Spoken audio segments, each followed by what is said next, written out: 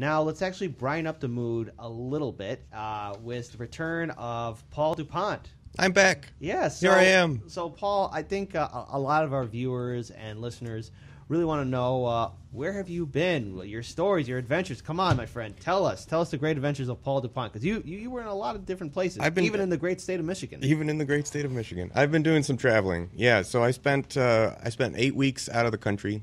I was 6 weeks in Kenya, and then 2 weeks in Greece, covering different stories. So Kenya is an interesting one. I went there to do a little bit of video work and cover some of the missionary activities that actually my parents do. My parents are missionaries in this sort of remote area in Kenya on the border with Uganda. And it's crazy to see the advancements in a community like that. I went 5 years ago to see what they were doing. And just for context, this is an area where 25 years ago, this was a semi-nomadic people group, right? You're running around trying to find which river is flowing at any given time so that you can get water. You're not really building houses for permanent stay. And there's very little agriculture going on, constant warring with tribes. Back, 30 years ago, you had Idi Amin in power in Uganda who was arming some of the tribes that were bordering the Pokot people. And so there were just constant gun battles and stealing of cattle back and forth. And all of a sudden, you have the installation, government takes away guns from the tribal leaders and from the communities so that they can't fight each other anymore. And you've got humanitarian groups that go in and put in wells. And all of a sudden, when you have a reliable source of water, now people can settle. Now people can begin growing maize and having some amount of agriculture and begin trading, cattle and things like that with a lot more confidence in the reliability of their lifestyle. And infant mortality rates begin to drop and things like that. So to have watched a lot of this progression, there's been so much change in this community just in the last 5 years. 5 years ago, I went there. We rented a car from Nairobi, and we drove down there. There's a church and a primary school and these wells, and we were kind of helping make some improvements and repair some of these wells and things like that. The car that we came into town on was the only motor vehicle I saw for the 2 weeks that I was there. Like, it was an anomaly. This time around, there were other vehicles. There are government trucks that are going back and forth collecting sand for road construction. A lot of the residents have motorcycles. They operate them like taxi services. They call them picky-pickies. Oh, really? Okay. One of the projects my parents have been working on is starting a secondary school. So this primary school has started to gain some notoriety in Kenya for being one of the best primary schools to graduate from, to the point where they're getting students that come from neighboring villages. A lot of schools in Kenya are boarding schools. And as a result of the primary school doing well, they started a secondary school. So they've just got they call it Form 1, that's sort of the freshman year of high school. Their first class just finished, and they're moving on to their sophomore year, Form 2. And so construction of buildings is continuing to go on. And a lot of this effort is to help bring education for the people in the area, because this is basically an uneducated people group. This is sort of the first generation of children that are getting full formal education, despite the fact that it's the law of the land in Kenya to educate people. It is not necessarily commonplace everywhere, right? Yeah, legally you have to send your kids to school, but nobody's going to make you. Nobody's going to. You're not going to get fined. You're not going to get a slap on the wrist. This is a very, very different culture where people don't want to send their too many of their children to school, because how are they going to pay for all of that? Keep the boys back so that they can herd the cattle. Don't send the girls to school because an educated girl can't be sold for bride price as much as an uneducated girl. That's just the culture that you're dealing with. Very, very patriarchal, polygamist culture. Mm-hmm. So working in conjunction with my parents, they're obviously coming at it from a religious point of view. So they work a lot with the church and do a lot of Bible teachings and things like that.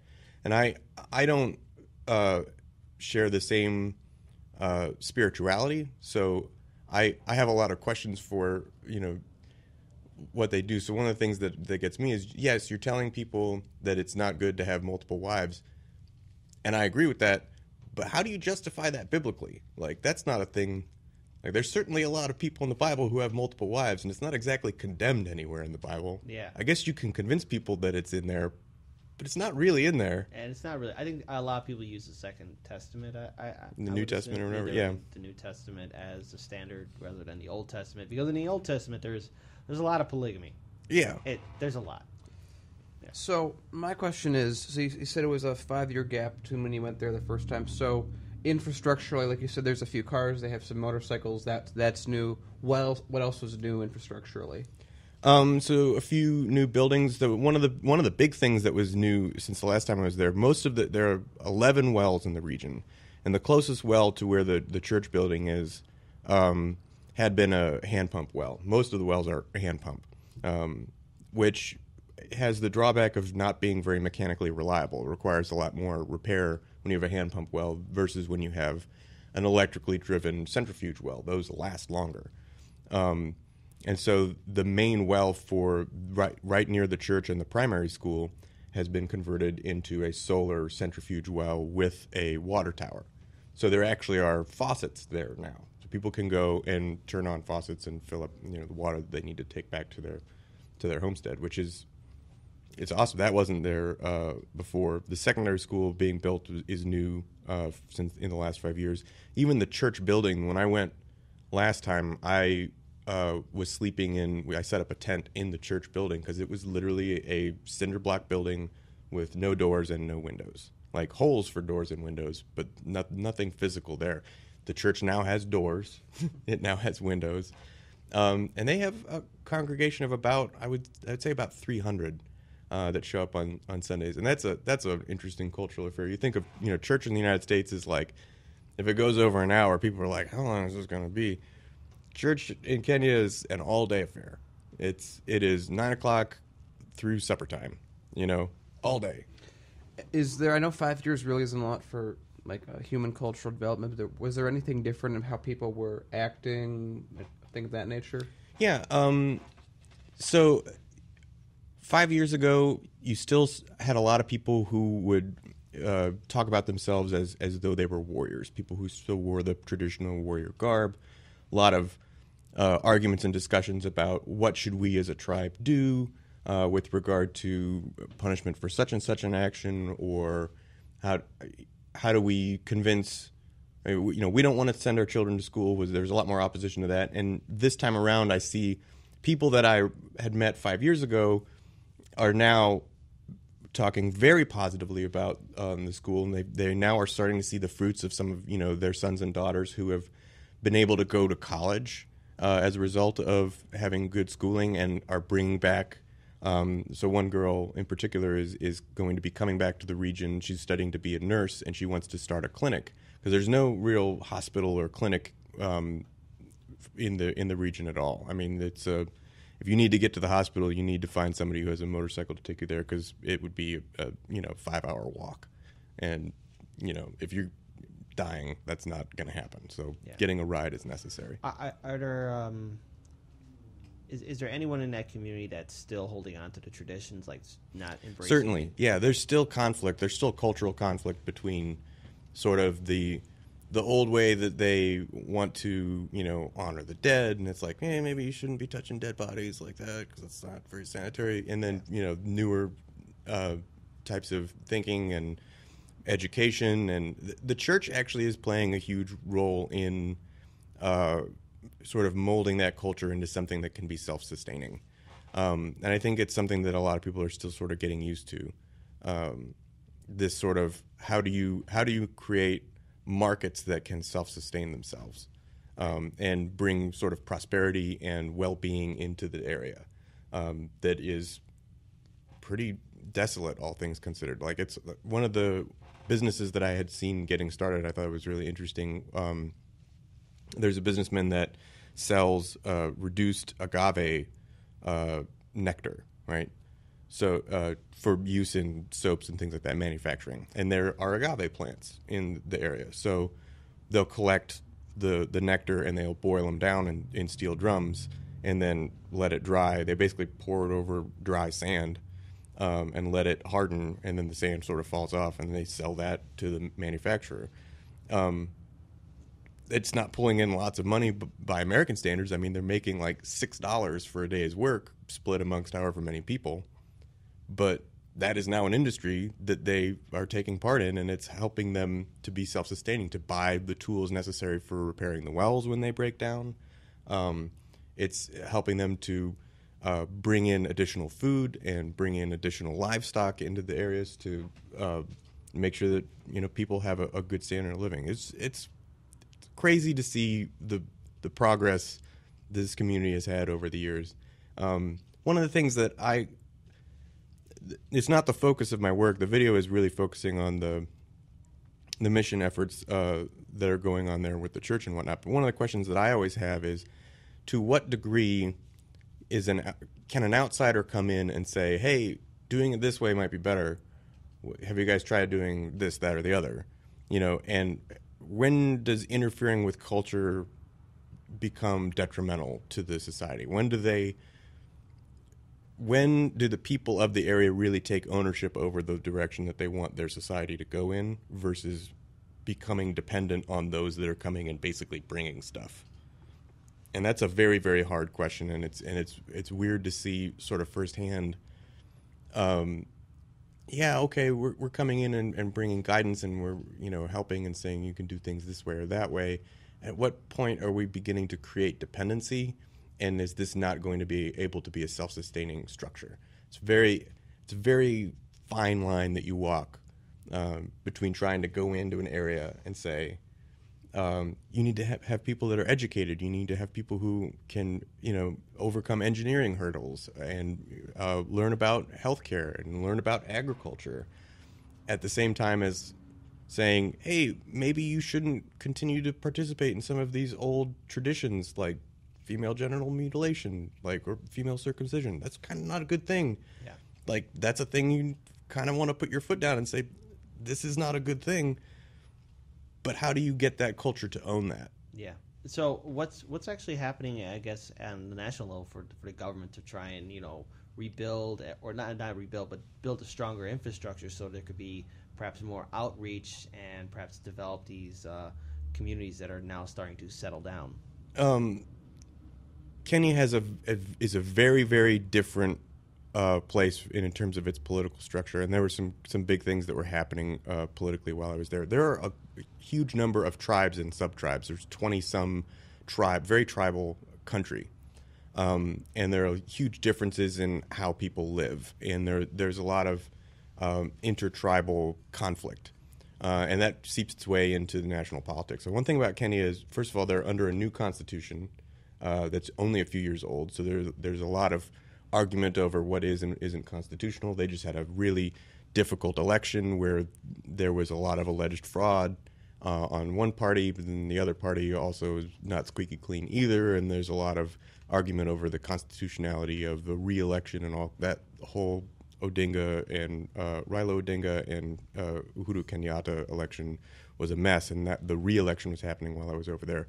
With regard to remote areas like the Pokot region, those usually get used as political props in Nairobi, and this area already has, because they've got, you know, tablet computers and a little server that they put their textbooks on that, and so here's this very remote region that has some technology that they're using to great effect. That's been propped up as a huge win for Nairobi and the central government, even though they had basically nothing to do with it. And this is one of the things that, when starting a nonprofit like this, where they're starting a secondary school, you kind of have to be aware of the fact that if your school becomes successful, the government will just take it from you. Oh. It will they'll claim it as their own win, and so they have the power to take it. They'll just turn it into a public school and say, you know, thanks for all the infrastructure and work that you've put in, but we're going to take all the credit for it. And that's a reality that, you know, the nonprofit knows, right? They know that that's going to happen if they're successful in starting a self-sustaining school that is turning out students that are educated and are able to go on to college or university. And, either come back to their region and build it up or work in Nairobi. The government will take credit for that and take over the school. Now, I think for a lot of our viewers and listeners who are hearing this, you actually sent us a podcast in which you interviewed what was Julius Sawe. Julius Sawe. So he's the pastor of the church in this community of Osilong. Right, and it's actually up on the Heartlands Media YouTube channel and Facebook page. So if anyone wants to check that out later, they can hear your interview. But why don't you just refresh our memories about the purpose of that interview? One, how did you get a chance to interview him? And just tell us a little bit of the background to that. So Julius is living in Osilong. He's a Kenyan native who's not from the Osilong area, but his tribal native language is very similar to the Pukot, so he's able to work really well with them. I interviewed him because I wanted to he's one of the people we were working with in the region, but while I was there, a lot of this that was going on with the Odinga Kenyatta election, I thought mirrored a lot of other elections around the world, even the 2016 election here in the U.S. You've got this sort of outside candidate that's alleging fraud on the part of the incumbent, and some of this sort of populist versus incumbent fight that was happening. And I basically was asking him to shed a lot of light on, fill in some of the gaps in my knowledge. So if you look at that interview, he really succinctly puts down from a Kenyan's point of view what's going on in the political sphere. And I think what the real attitude was that, yeah, this Odinga guy is an outsider and he may have some points that things were not entirely on the up and up. But first of all, it's a very tribal culture, and tribes sort of vote along tribal lines. And because they're of the same base tribe as Kenyatta, they support Kenyatta and not Uhuru. So it's a little Odinga. Like Democrats and Republicans, so to speak. A little bit, yeah. But literally racial tribal guidelines. So much more intense then. Yeah. Okay. Even more intense than that. So there'll never be like somebody from another tribe voting for somebody else from another tribe then, or you have tribal alliances, right? So it's votes happen on tribal lines in that way. But more than that, what most Kenyans were really concerned about was this was a re-election. They had already had this election, and then there was calls that there was impropriety in the election, and so they did a re-election, and there were still further calls of undermining the political process. And at some point, one of Kenya's major economies is tourism. Like, if you continue to have political unrest, if there continue to be riots and disruption of the schooling system, and tourism is down, like, this hurts the economy. We just have to resolve this. We just want this to be over. That was the general sentiment of people in Kenya, was let's just, whoever wins, it doesn't matter, just make it stop. This has to be over. So in that case, what effects were let me say this again.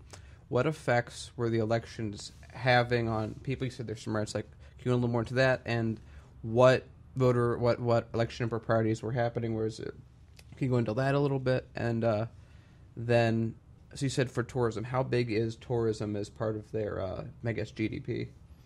I don't know as a percentage of GDP, but I know it's a substantial portion of it. If you think of people going to Kenya to go on safari and things like that, that's a pretty big sector for Kenya. The election impropriety was stuff that you could easily see in the public. Things like the Constitution called for polling stations to be staffed and by advertisements in papers, and anyone could apply to be a polling staff. Well, they just didn't do that. The incumbent government staffed all the polling stations with their own people and just ignored that part of the provision. Okay, so that they didn't do that right. That's pretty obvious they didn't do that right, but still the sentiment of the country was, let's just get this over with. Who cares? All right, so they finally had enough. They wanted to get it settled. Now, the thing is, right next door to Kenya, there was also another huge Zimbabwe. Political movement that happened. That was the removal of President Robert Mugabe, who's been in power for 30+ years in that country. At least to where you were at, what was the reaction from the people in Kenya? What was the political fallout that you saw from that coup that happened to President Robert Mugabe. Right. So that happened just in the last few days I was in Kenya. Right. And I remember the general sentiment of folks was basically like, well, that was a long time coming. It's funny. The whole situation is weird because in his later years as president, he came to power in a way that a lot of the black African population of Zimbabwe really liked.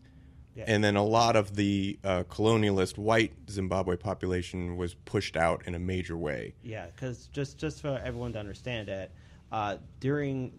for a long time, Zimbabwe, similar to South Africa at the time, had a white apartheid-type government. Mm-hmm. And, of course, with governments like that, it's quite clear that the minority of the population, which is usually the descendants of the white colonists, had a lot of power. And the majority of the population, which was basically all the people who lived in Zimbabwe, for many generations, had zero power. So when Mugabe came into power, a lot of people were very happy about that. And I remember reading very recently that there had been a number of those colonists that had been killed in some, I don't know, it was a farming, something that they had. Yeah. And the government was just like, we're not going to look into it. Mm-hmm. Well, and they really messed up the farming actually after the transition because there was a farming infrastructure that was able to feed everyone, and the new government really didn't implement it properly, and there were problems there. Like this was not a rocky road, and but it's also not clear cut one way or the other. When Mugabe came out of power here just this last year, it had become clear that he just had become very established and wanted to perpetuate his own reign. And it was his wife that he had positioned as the VP and really was going to be the next president. And finally it was the military that stepped in and said, Yeah, because he was like going like, what? He was 91, 92 years old. I mean, he was old. Yeah, I mean, there comes a point to where you're at that age, there's only so many new ideas that you can have. You have to step down. I mean, mm-hmm. it's unreasonable. And especially, like people, like you said, people liked him for certain reasons. He had won the respect by how he got into power. His legacy seemed to really be keeping his base together, but like everyone hated his wife. Yeah. I think there was a couple stories out a while ago where she would be very abusive towards like the servants in her household and other like people just, she was not well liked in it when it became clear that she was positioned to be the next president and there was going to be no way around it. That sort of forced the hand of the military to say, no, we need to start a new chapter here. And it's interesting that they never felt the need to rise up in that way before. Everything kind of was going fine, but when it was that loss of power and that basically the military plays kingmaker, and that is that way in a lot of African countries, and it doesn't actually signify a major sea change in Zimbabwe's politics to me. Well, here's hoping at least there's some reform for Zimbabwe, and also again for the political future for Kenya too. Because mm-hmm. man, that interview that you did, it really shed the light onto really what's happening in that country and the long-term consequences of tribal conflicts as well as political conflicts. There's still repercussions of that election. Just this last week, there was a group that supported the opposition party. Mm-hmm. There were riots and people that were arrested for basically being politically disruptive. Was that nationwide or was that just in that was in a place just outside Nairobi, I believe. Okay. And there's definitely political unrest in Kenya that is going to be persistent. And one of the things that came about that, this most recent one, is the government shut down all the media. They shut down all the news stations and everything. And I think it's like, okay, you got to keep news going. Like, didn't the UN just order them to not do that? Yeah. I think, and it was closed for like 3 days. I think they've started news media again. But my experience with Kenyan news media is that it's very, very surface level, and it seems very controlled. Is it more or less shallow than Fox, MSN, CNN? More, I think. Here's an example. So Odinga was coming back from the United States after the election, And there was all this talk of, oh, there are going to be riots at the airport when Odinga comes back. Oh, don't go to Nairobi. Don't go to the airport. Don't riot. There's going to be riots. Look out. It's like, who did he meet with in America? Who was he talking to? Why did he go? Where was he in America? Why didn't you talk about that? What? Who does he know there that he's talking to? Oh, but riots. Look out for the riots. That's the whole story. Well, it's a story we've heard time and time again from established media. You always got to look into the bigger picture about why is certain subjects being talked about, why it's being covered. You know what that reminded me of? What? When Obama got into office and Fox News thought the most important thing to show was Bush in his helicopter going back to Texas. Mm-hmm. Well, hey, he was on a big helicopter ride. They always show that, though, right? The outgoing president flying away on the helicopter. Not the entire trip. Yeah. Oh, they showed the entire trip. Instead of the inauguration, yeah, this was like a Trump empty podium to Bernie talking on to thousands of people. Type of, yeah.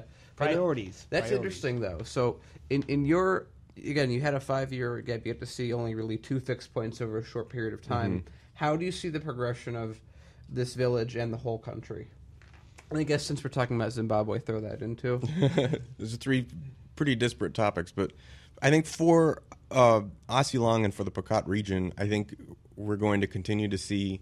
There's talk of upgrading the roads there. We're going to see an increased infrastructure spending.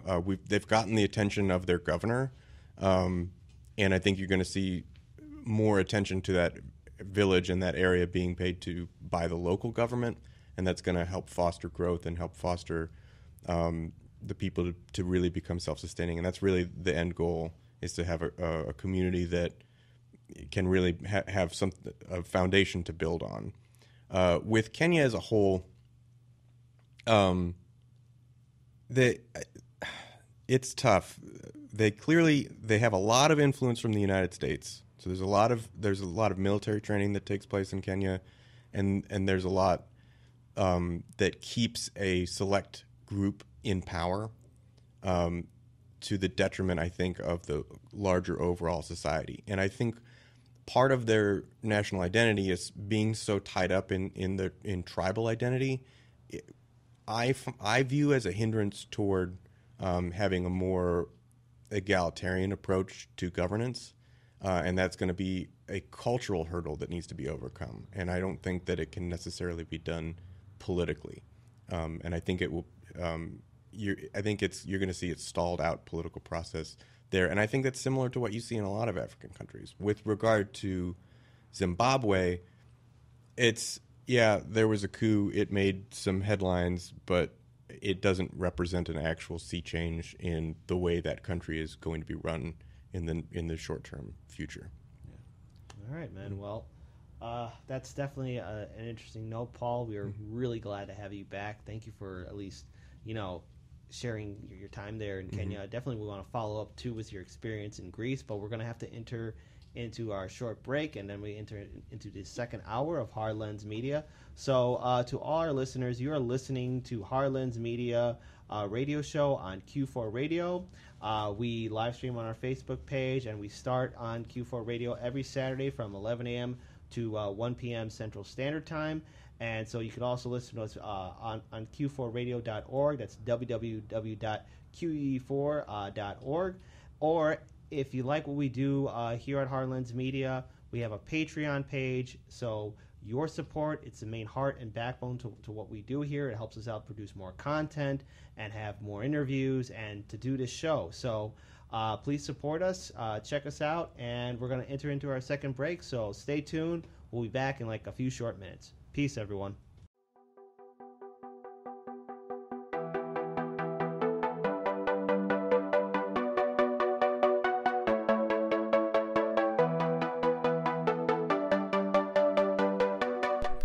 You're watching Hard Lens Media.